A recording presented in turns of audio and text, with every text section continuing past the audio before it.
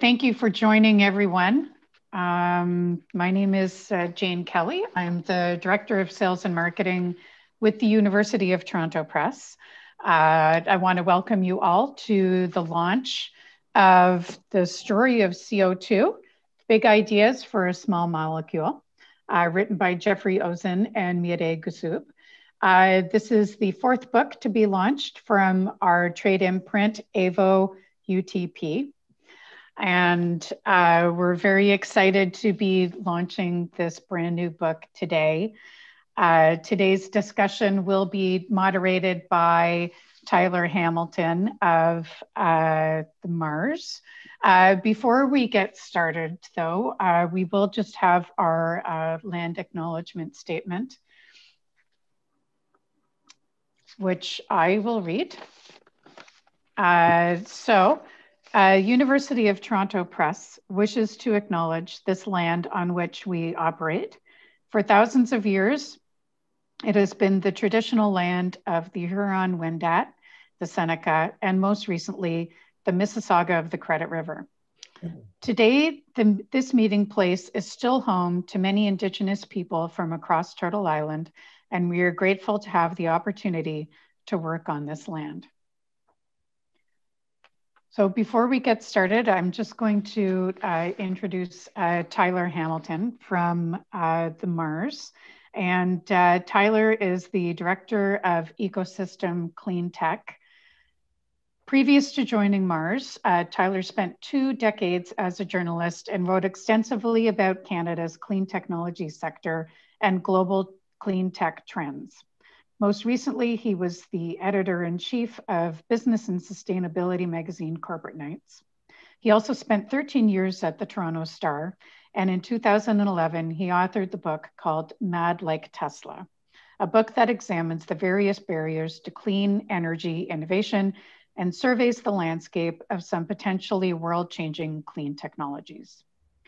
So Tyler, I'm going to hand it over to you. Thank you, Jane, and thank you everybody for joining us this afternoon. It's my pleasure to moderate this book launch. When I was first approached about doing so, I was excited about the topic because it's something that, in my role today at Mars Discovery District, that I deal with all the time. We work with over 200 ventures across Canada, many of which are trying to do something with this miraculous chemical, this miraculous molecule, everything from capturing it from the air to synthesizing it into new types of clean fuels, to creating physical materials that can be used for construction. There's a whole range of things that are happening today that are exciting, and you're going to learn about them in this book and as well as over the next hour. So with that, I just want to give a little background to the 2 authors of the story of CO2, starting with Geoff Ozin, who's a distinguished professor at the University of Toronto and Government of Canada Research Chair in Materials Chemistry and Nanochemistry. He currently leads the solar fuels team at the University of Toronto, and as a reporter in my previous life, I was constantly calling him for insights into the research that he was doing and writing stories about some of that research. Geoff is the recipient of many national and international awards that have been recognized, that have recognized his work in defining, enabling, and popularizing a chemical approach to nanomaterials for innovative nanotechnology in advanced materials and biomedical science.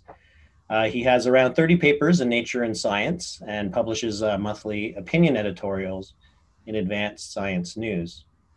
Now, his co-author, Mireille Ghoussoub, she holds a PhD in materials chemistry from the University of Toronto. Her research is focused on the study of reaction pathways on the surface of metal oxide catalysts for converting carbon dioxide into methanol. Another one of those neat uses of carbon dioxide, which you'll learn about. She completed her Bachelor's of Science in Engineering Physics at the University of British Columbia in Vancouver, and her Master's of Science in Materials Science and Engineering at the University of Toronto. So it's my great pleasure to introduce you to these 2 co-authors And what I'm going to do at this point is hand it over to each of them for 5 minutes just to answer the question, why did you write this book? And I'd like to start with Jeff. Take it away, Jeff. Thanks, Tyler. Can you hear me okay? Yes. Okay. You might be curious about the book title, The Story of CO2. The story begins with a visit from my 6-year-old grandson, Jacob, who had a school assignment to interview an inventor. I took him to my lab to show him how we collect CO2 from thin air and find new ways to convert it into useful things, like fuels and other chemicals, just by adding a pinch of sunlight and some hydrogen. On his tour, he said, "Grandpa, isn't CO2 a bad molecule that scientists say is causing our planet to get hotter and hotter?" I was impressed by his comment and eventually convinced him that chemical inventions can turn something that we think is bad into something good. He still wasn't satisfied. He said, "That's a fantastic invention, Gramps. So why aren't we doing it?" The point of this story is that my 6-year-old grandson totally got it. And when he showed his video to his teachers and fellow classmates, they got it too. Jacob helped me realize that the time was right for telling the story of CO2, a story that everyone should read and understand, because the most pressing issue facing humanity today is the climate emergency. Therefore, in this last phase of my career, I decided to launch a focused research, education, and outreach program on carbon dioxide, chemical and engineering solutions to climate change. Like many others, I had my eye on CO2 as something good and not something bad. CO2 as an asset, not a liability. CO2 as a valuable chemicals feedstock, not an inconvenient waste product. CO2 as a key enabler of the transition from non-renewable to renewable forms of energy to ensure a sustainable future for humankind. This research vision turned out to be a much larger undertaking than I ever imagined for a simple chemist and a simple 3-atom molecule. First, it requires a deep understanding of the big picture of harvesting, storing, and utilizing CO2. From the science and technology to sociology, economics, justice, law, policy, and governance. Second, it turns out that making useful stuff from CO2 is not a piece of cake. Why? Because CO2 is the most stable molecule on our planet, and coercing it to make useful products, dare I say for a profit, is a recipe involving renewable forms of energy, creative chemistry, and a multidisciplinary team of talented materials chemists, scientists, and engineers. This new green, eco-friendly way of making chemicals, pharmaceuticals, polymers, fertilizers, cements, and fuels using CO2 as a feedstock is the logical way forward. It's an integral part of our renewable energy mix and transition to a sustainable future.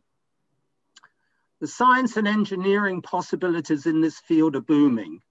Spin-off companies are flourishing.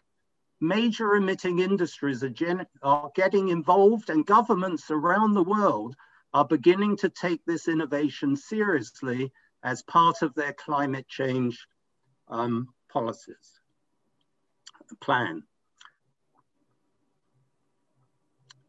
And strategies, aimed at achieving net zero by 2030. So just to end, what's my message today? Listen to your grandchildren. Give them hope how they can live in a world free from climate threats, and make them laugh like I tried with my only published poem, Ode to Carbon Dioxide. Oh, small molecule, to love or to hate, to understand you better before it's too late and we all become CO2. So this is my story, the story of CO2. And I want to give many thanks to all of those involved in helping to make it happen. Thanks, Jeff. Do you want to? I guess we'll pass it off to Mireille, who can explain why she got how she got involved in this project, and what motivated her to take on this enormous initiative. Having written a book in the past, I know how much work it is, so I commend you for that. Yeah, thanks. So unlike Jeff, I'm a millennial, and I'm sure, like, you know, many of my generation, it feels like we've been talking about climate forever. I remember watching An Inconvenient Truth in school and feeling deeply concerned about global warming. And I really took to heart messaging about pollution reduction, which was really like the main way in which the issue was articulated at the time, I think. I did a science fair project when I was 11 where I attempted to make biodegradable cups out of mud and glue, and it really failed. Good thing I moved on. So fast forward many years, and I was doing a master's degree in applied science at the University of Toronto. And at the time, the group I was working with was collaborating with Jeff.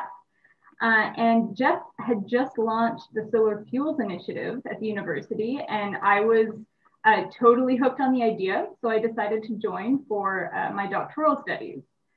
And one day, about a year into my program, I don't know, Jeff, if you remember this, but Jeff approached me and he was like, I have a secret. And I admit I was a little concerned, but then he said, I'm writing a book and I would like you to be my co-author. And perhaps my naive first-year self was like, okay.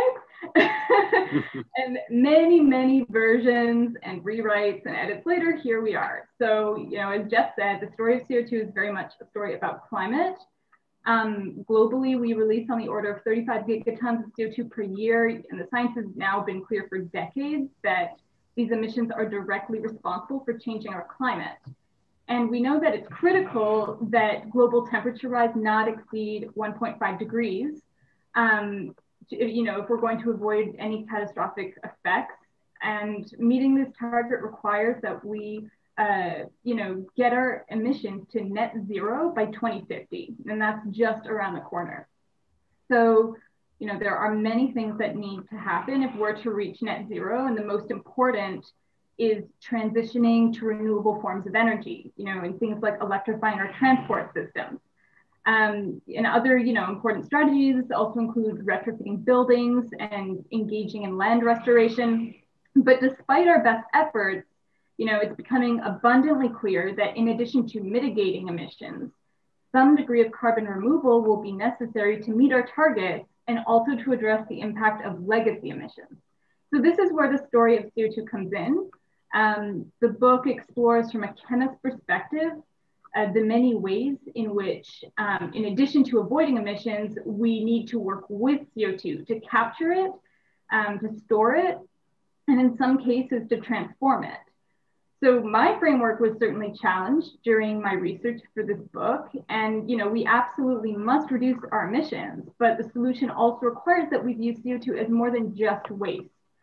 And understanding its chemistry is really critical to developing, you know, safe storage technologies, and ultimately, you know, for finding out, figuring out how to place CO2 within a circular economy.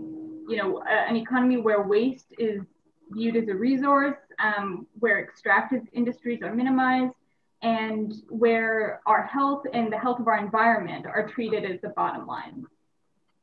Hopefully that wasn't too long of an intro. Excellent. Oh, that's great.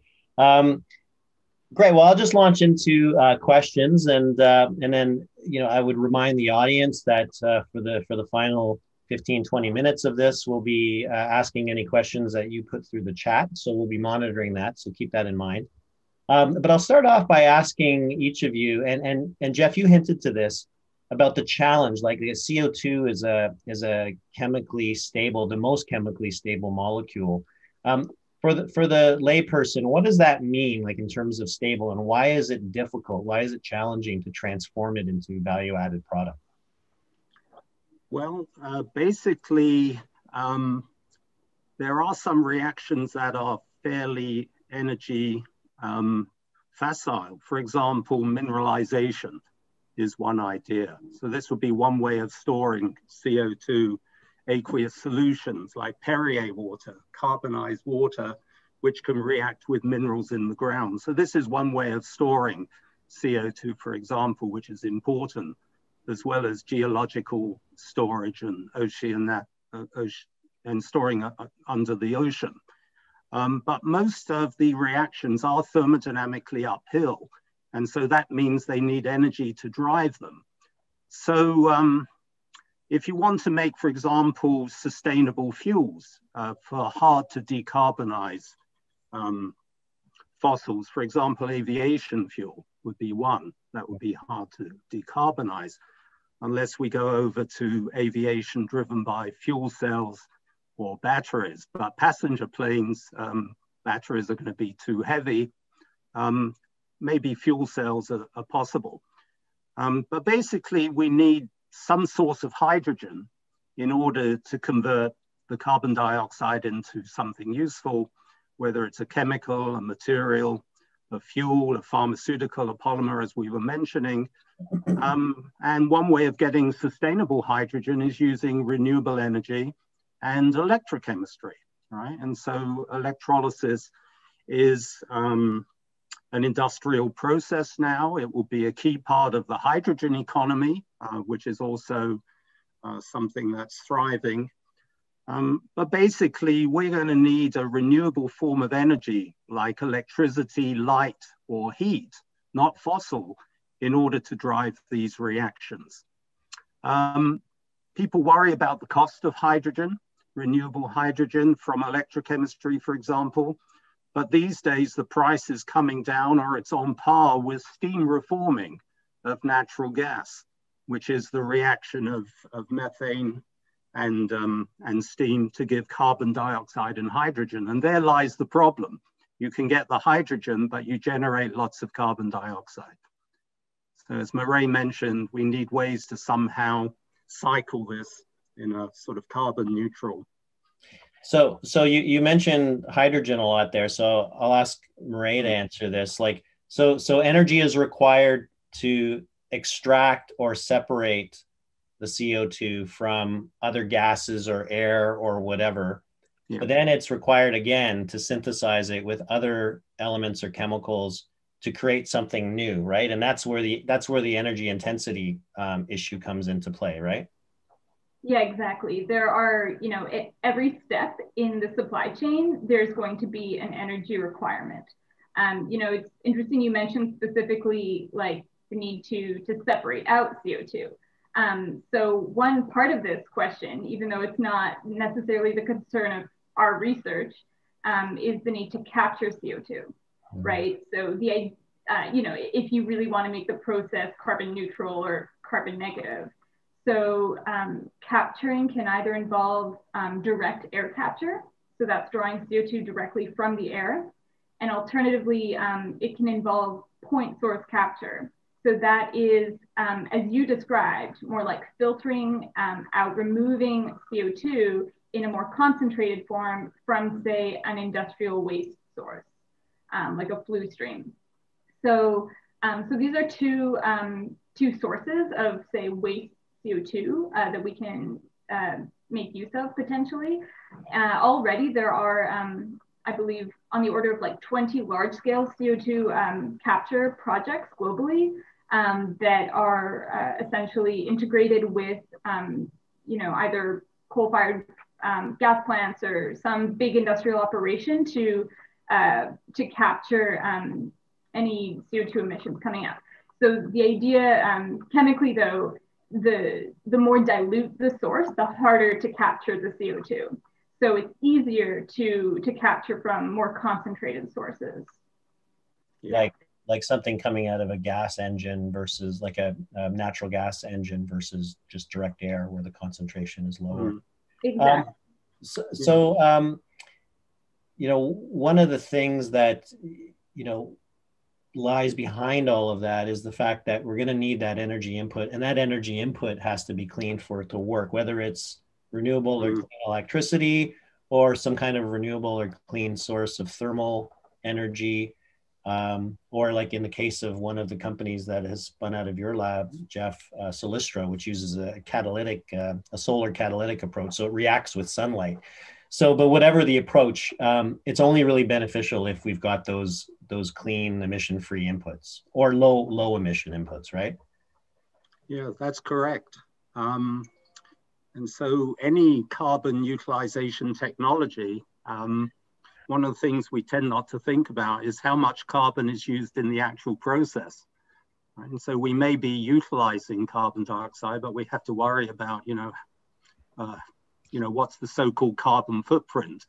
And these are quite difficult things to do. One has to do complete so-called life cycle analyses from cradle all the way through to the grave and so forth for every molecule, every material involved in the process. So that comes into the story. Okay.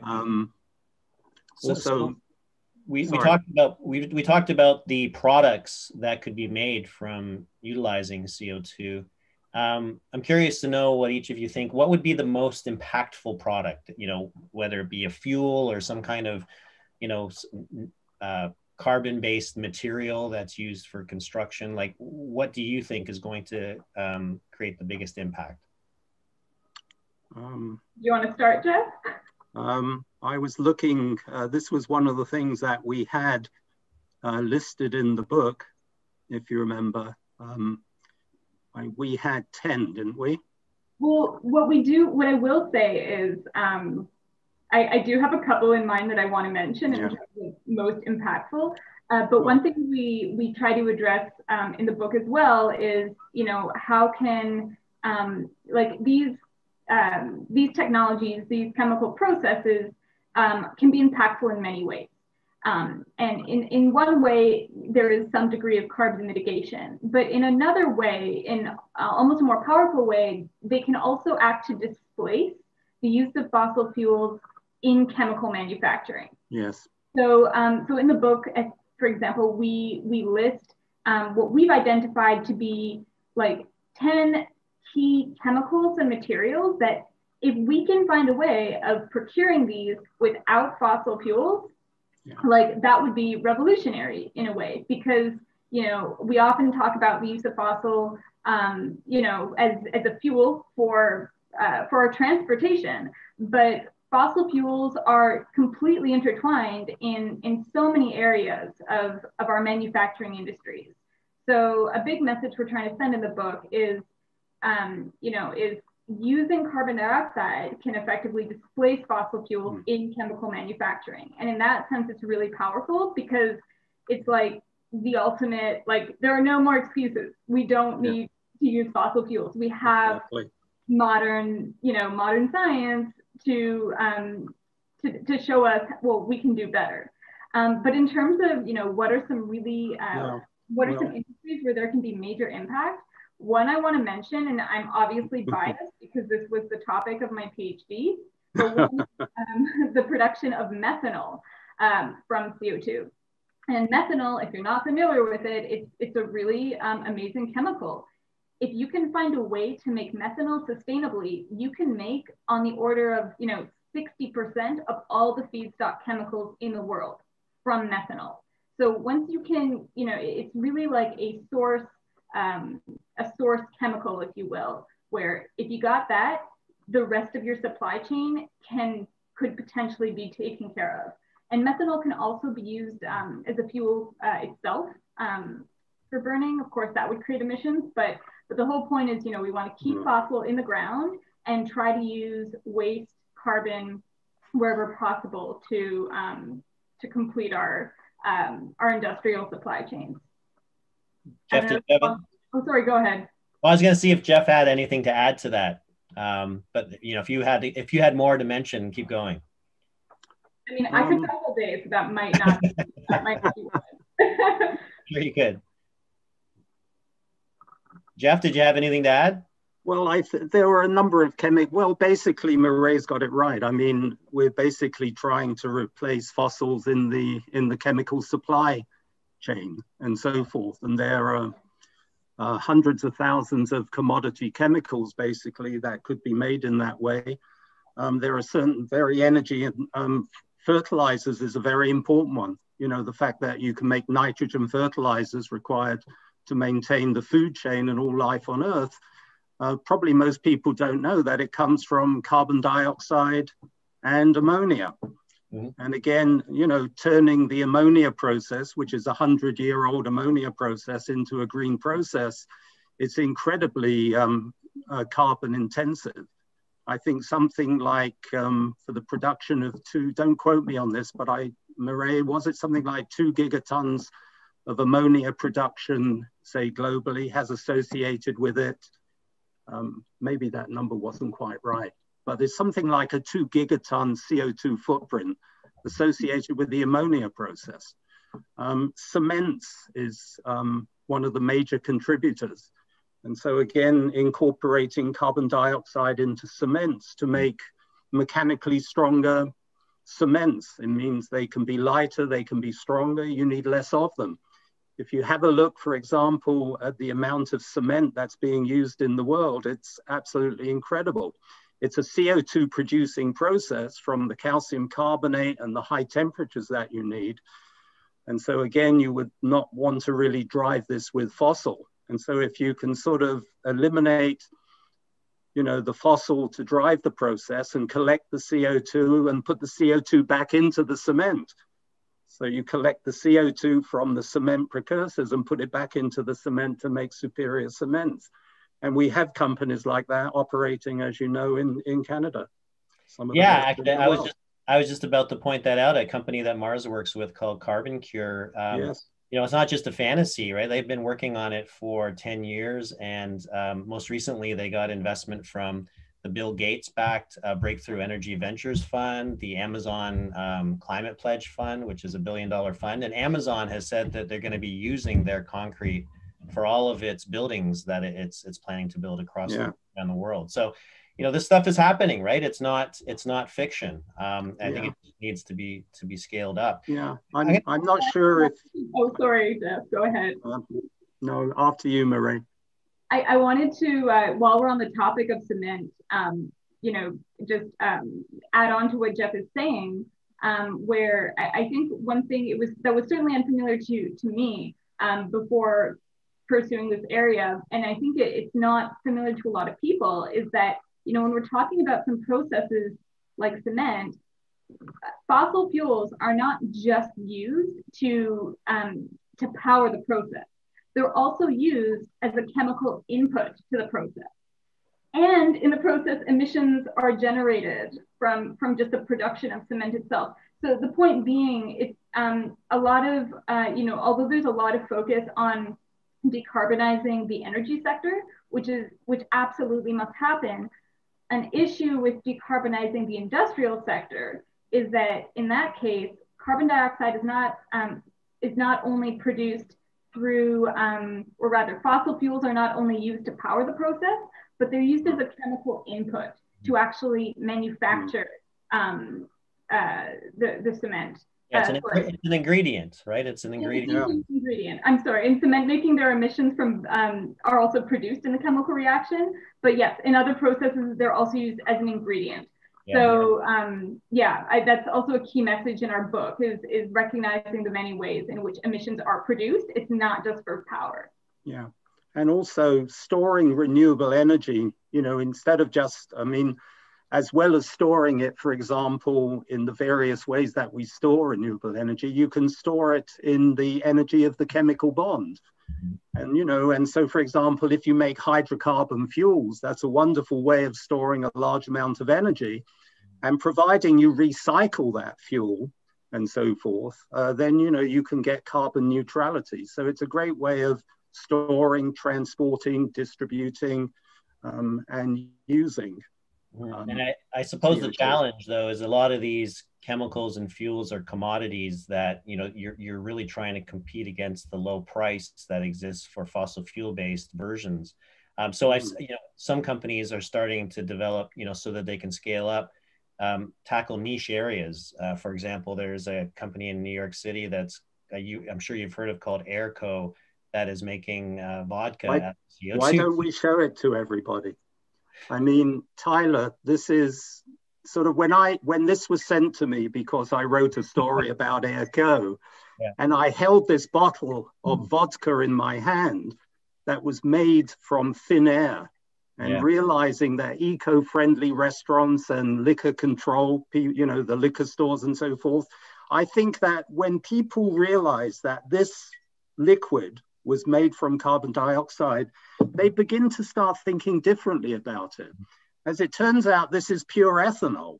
And so this is carbon dioxide to ethanol. Mireille mentioned methanol, but the point about this, it's ultra pure. There is no contaminants. So this means it can be used in the pharmaceutical industry, the food industry, the beverage industry, and so forth.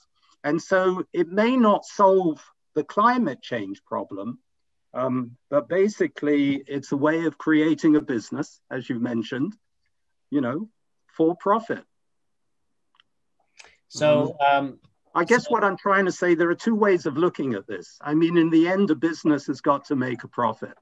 Right? And it's got to be competitive with what exists out there.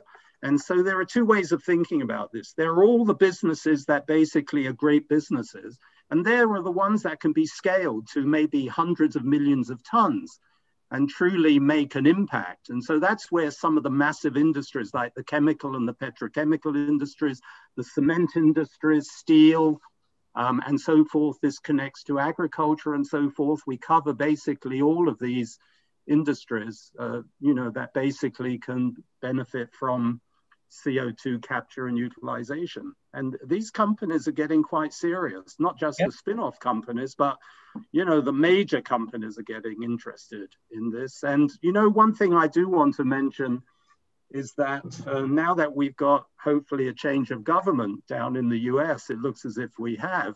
I read the Climate 21 plan. I don't know if you've seen this.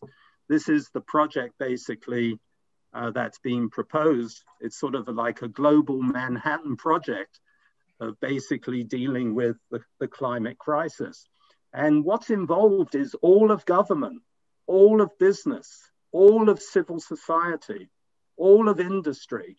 And so I think one of the most important takeaways from our book is that we need to educate people all the way from the Jacob age all the way through to our policymakers. I've actually worked with ministers very closely. I won't mention any names, in the solar fuels group, you know, that we established at the University of Toronto.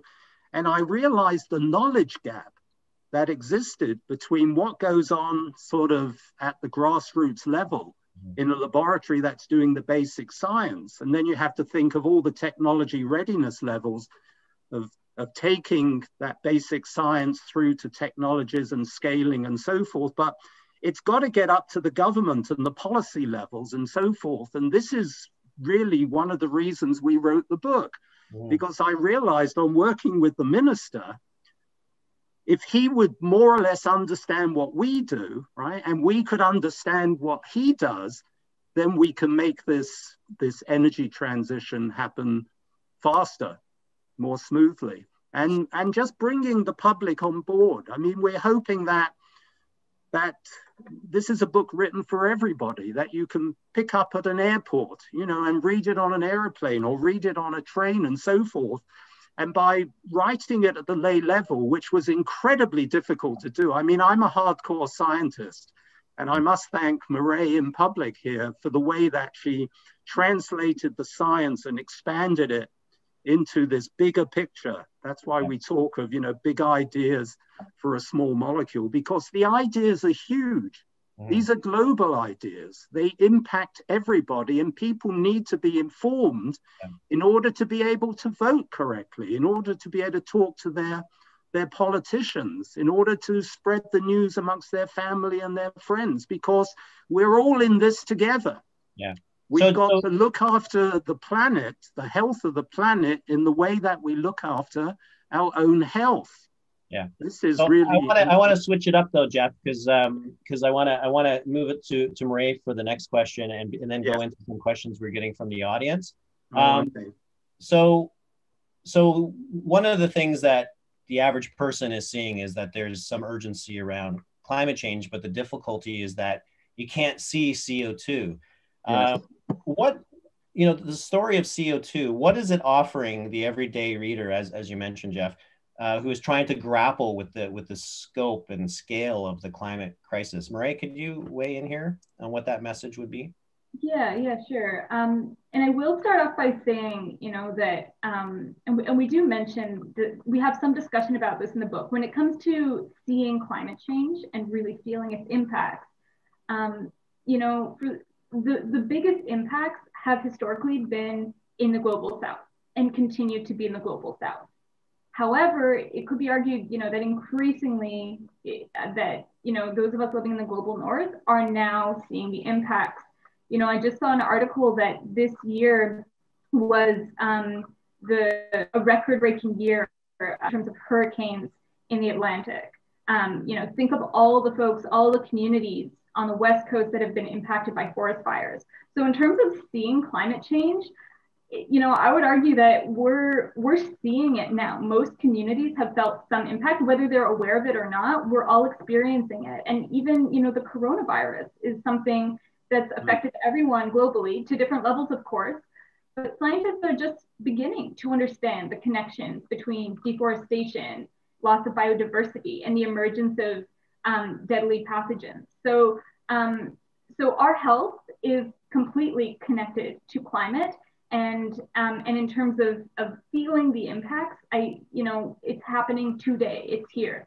But to answer your question, what I will say, as I mentioned before, when we think about carbon emissions, for example, I think most of us are used to thinking of, the gas that comes out of our vehicles. But, we, especially in the global north, we're consumers.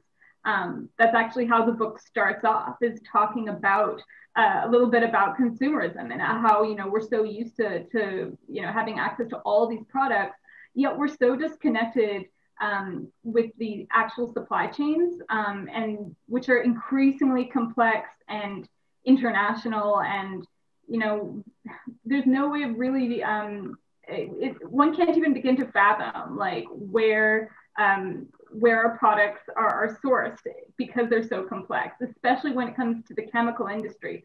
So where I think the story of CO2 is a bit unique, in contrast to other books discussing climate, discussing decarbonization solutions, where I think it's a bit unique is that we're really shining light on the chemical industry in perhaps a way that's more detailed than certain people care about, getting a bit into the chemistry and everything. But frankly, before I started my PhD, I didn't study chemical engineering. I wasn't aware of all these feedstock chemicals that go into making all these key products. And it's not just making things that might be labeled as a chemical product, say at your local drugstore. It's also things like, as Jeff mentioned, like pharmaceuticals, right? Just all the plastics that we use for food packaging, things like fertilizer. Like most products we use in our day-to-day lives at some point have origins in the fossil industry. Yeah.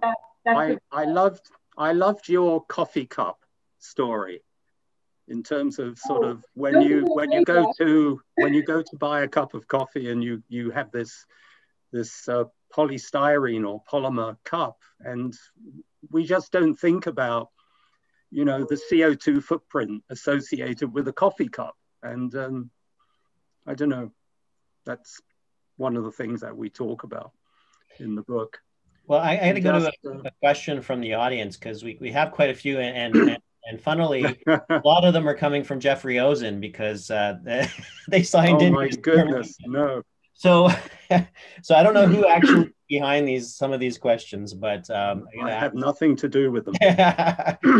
So the first question I'll ask is how far along are we in reducing the cost, I guess, and the amount of renewable energy required to capture and reuse CO2? I guess the point of this question, the way it's framed, is that there's an argument out there that a lot of things that we need to do could just be done by directly using clean electricity, right? Rather than this process of creating fuels and stuff. But, you know, what is your answer to people who say, well, why don't we just use the clean electricity directly? Can I take that, Jeff? Yeah. One I think I can answer. Well, I think, you know, a point here is that, you know, wherever possible, electrification is a fantastic idea. You know, if you can electrify our cars, let's do that. We are not claiming that we should be using fuel made from CO2. It's better to just electrify the cars directly, as an example. But where this comes in is, you know, there are a lot of industries where electrification is not a solution, because the problem is not just, oh, we need a clean source of power. As I mentioned before, there are many processes where a hydrocarbon is needed as an input, as an ingredient to a chemical process. So there, we can't just use electricity. We actually need a chemical. So that's where there's a really strong argument for using carbon dioxide and hydrogen, you know, where a hydrocarbon input is needed. Hydrogen, preferably that is sourced from a renewable source, like water electrolysis powered by renewable energy. And of course, then, you know, we have a conversation about this in the book where, you know, if we're going to seriously consider water electrolysis, we better also consider water desalination, because, you know, it has to be a sustainable process. So hopefully that answers the question. Yeah, it does for sure. Another question that came in is more about the use of CO2 to help to decarbonize the cement and concrete industry. The question is around, you know, what is the potential impact in terms of reducing worldwide CO2 levels if this approach would be deployed globally at a large enough scale? You know, obviously, a lot of the different applications you're talking about, different products that could be made, each of them have their own kind of, this is their carbon footprint. If we could replace this process or this chemical with CO2, then we would reduce the emissions by X amount. Do you have a sense of like ranking things based on the biggest emission reduction impact? If the cement industry would probably be up there as one of the highest. One that we like to quote is, if you look at the use of concrete in different countries, concretes and cements, I think it's true that in China, they used more concrete and cement in the year 2019 than every other country in the world added together since the invention of concrete and cement. And so you can get an appreciation from the scale of that particular process in terms of what's going on. And so that would have a massive impact. And because, you know, well, yeah, I'm not an expert on the cement industry, but that would be an example, basically. But yeah, to in terms of you know, impact in terms of what's the emissions mitigation potential? Numbers vary quite a bit, because it really depends how people draw out their life cycle analyses. But there seems to be some acknowledgement that if we were to produce a significant amount of our minerals, i.e. our cement, as well as some key chemicals from CO2, that it could potentially mitigate emissions around 13 to 15% annually. So it's not insignificant, right? 13% is not insignificant, but it's not huge, right? So that's where you know, impact. It's the emission mitigation is really going to come from switching from fossil-based energy to renewable energy. That's where the emission mitigation solution really needs to draw from. Where, so carbon utilization, however, has the potential to offer some mitigation, but really it's a strategy to address those hard to decarbonize sectors like cement making, like steel making, and also to displace, as I mentioned earlier, to displace fossil fuels from chemical manufacturing supply chains. Sometimes we're asked the question, about, well, if you keep on utilizing CO2, and so from the air and from smokestacks, I mean, we don't want to go CO2 negative. We don't want to go below industrial levels. We don't want to cool the earth. And it turns out if you do a back of the envelope calculation in terms of how much CO2 excess is in the atmosphere, which is what, about 410 parts per million at the moment from 297 or so in the Industrial Revolution. I did a back of the envelope calculation for 160 years. So we actually have plenty of CO2. And so I don't think we have to worry about cool.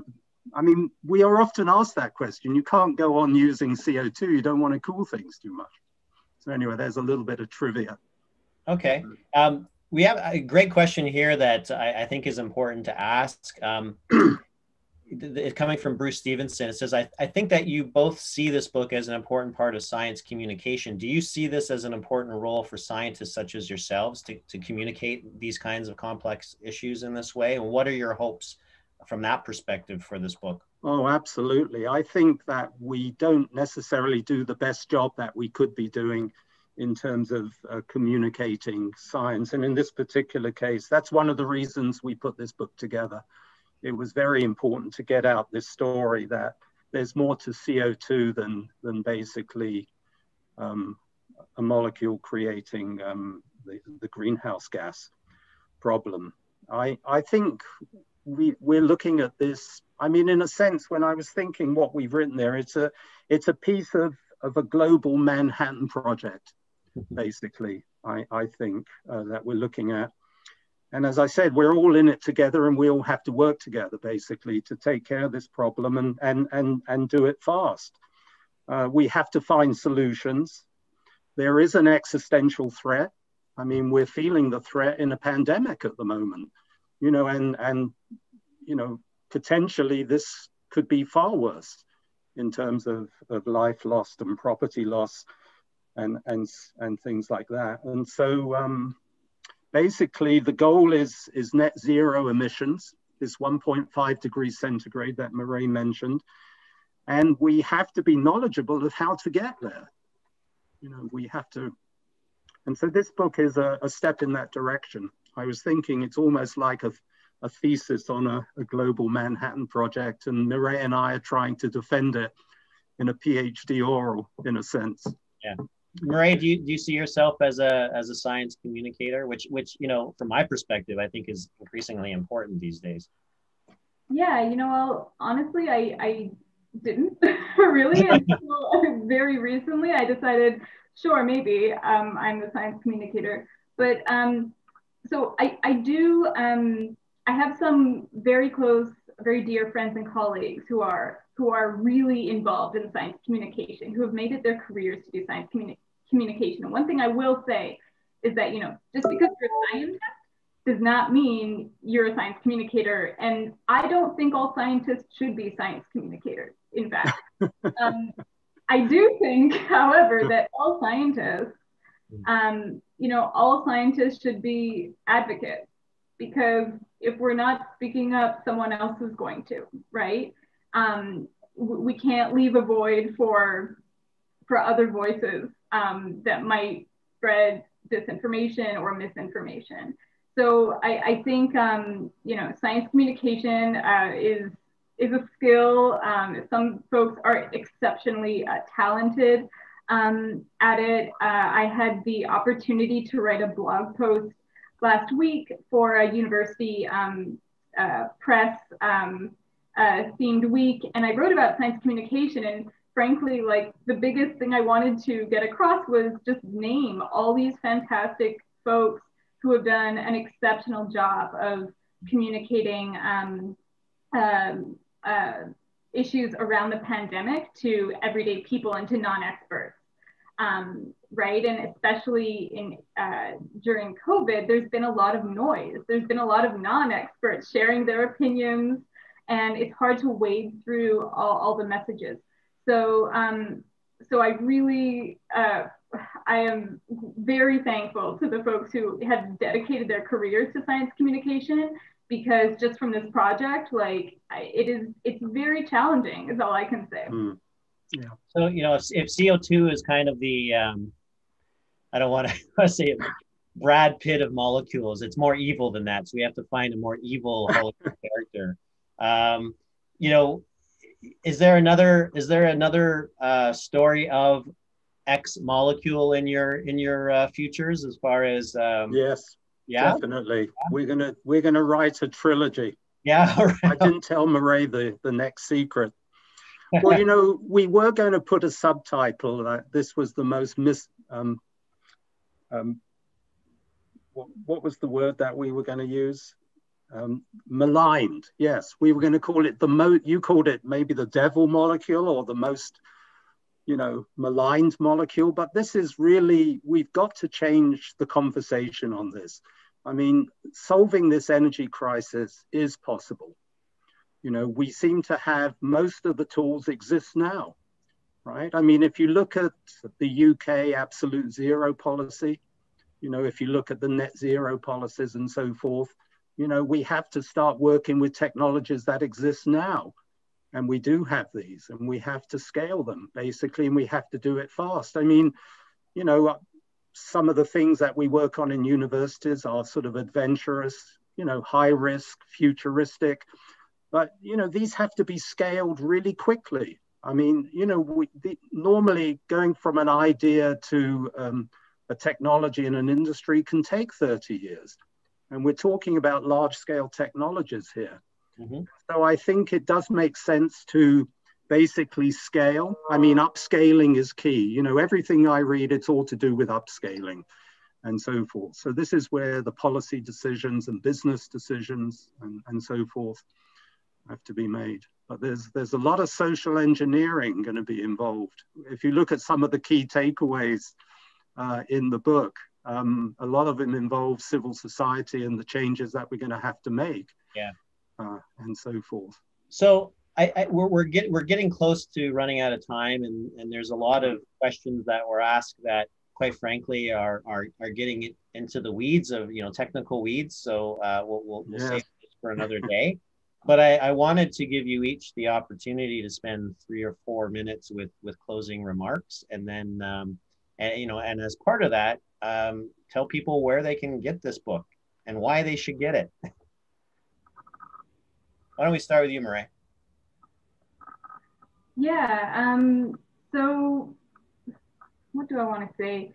You know, a message that we try to drive home in the book is that, you know, this is not an either or kind of situation.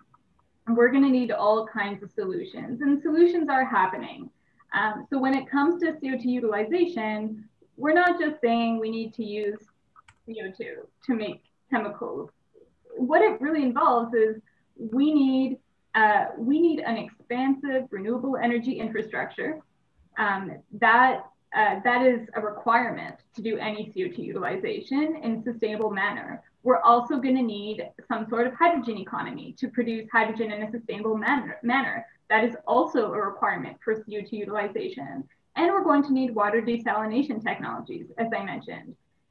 So the point being, these are not like either or options. They're all necessary, and they all need to be integrated to create a truly sustainable economy and sustainable supply chain. And ultimately, you know, renewably generated electricity is key to all of this. And that is really the key to reducing our emissions rapidly. And it is possible.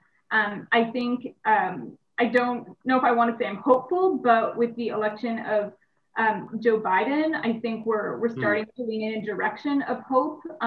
You know, we're here in Canada, and you know, whether we like it or not, a lot of our climate policy is very much informed by what goes on down south. And I think it's exciting to look how the Biden campaign has arguably been receptive to a lot of grassroots climate organizing, such as the Sunrise Movement. So it's exciting to see that there is a dialogue going on between grassroots organizations and decision makers. And I think that's actually something new and something we can get excited about. Yeah, and I guess just, you know, to quickly end, you know, with the book, I'll say that we do try to be real about the situation, but at the same time, the book is very solutions oriented, and we try to offer a deep dive, perhaps deeper than some people want, into many examples of cutting edge technologies driving CO2 utilization. You know, but the fact is CO2 utilization is already here.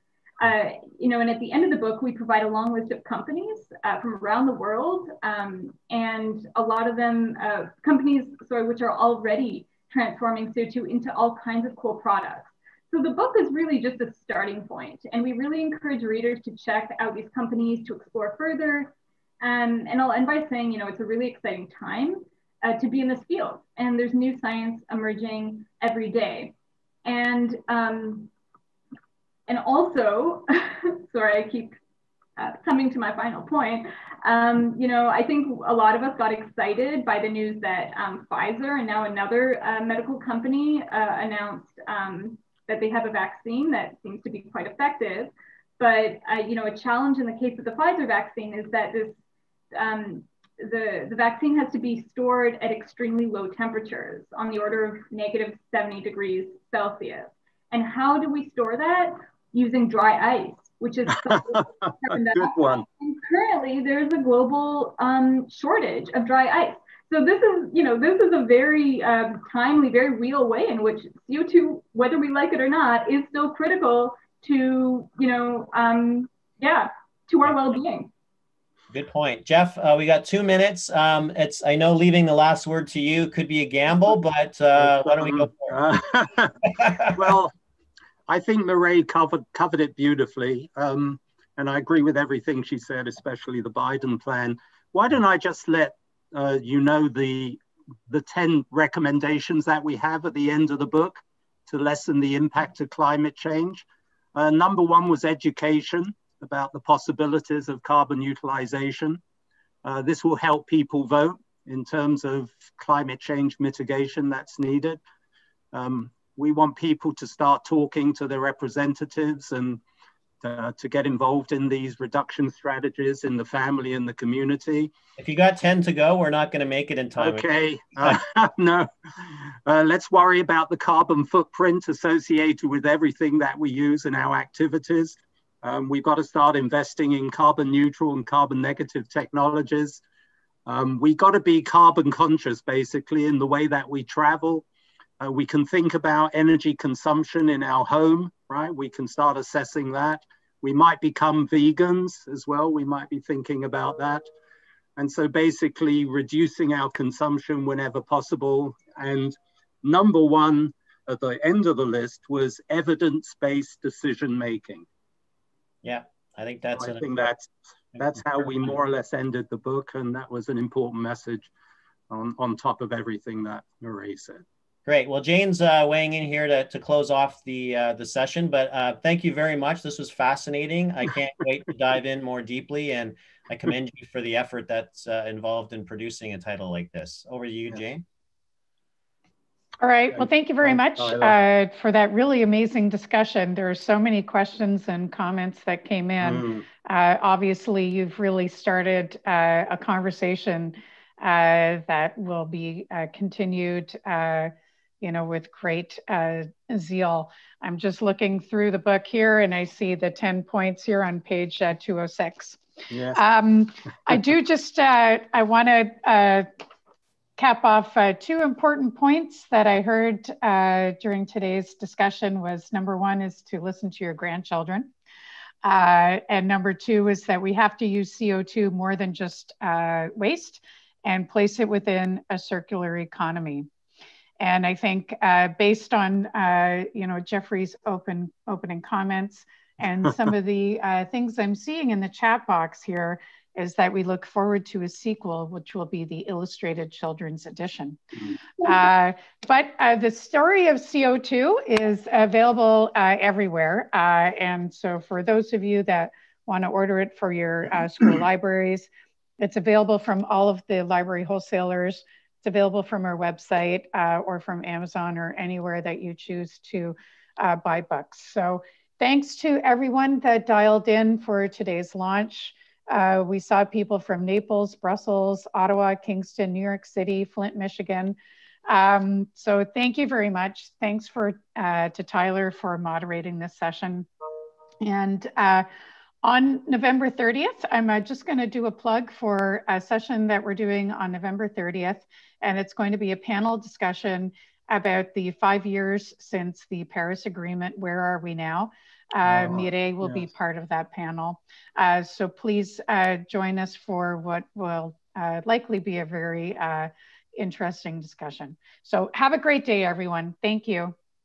Thank you very much.